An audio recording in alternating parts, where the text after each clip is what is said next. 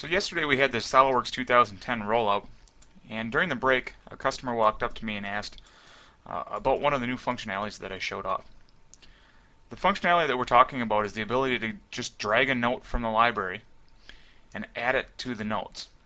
The question specifically was what type of file the text was, and that's a solid notes STL, which is a note standard or a note style, and how to create it. So if we go ahead and just grab a normal note, I'm just going to drop this onto the screen and type this.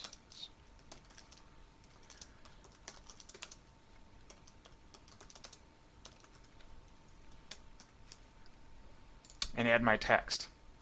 So once my text is out there, I can select on it again, and I'm just going to go ahead and tell it that I want to name this. So I'm just going to come out here and tell it, I'll call this library note.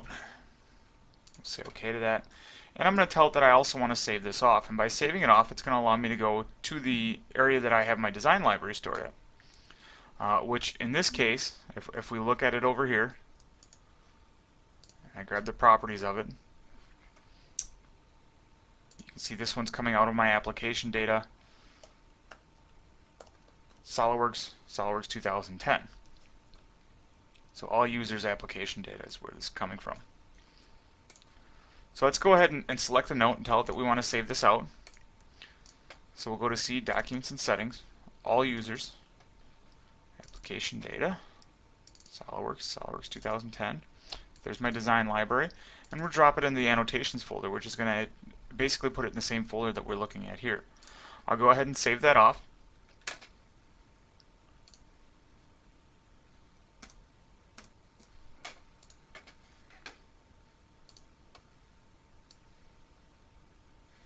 And we'll just ask this to update.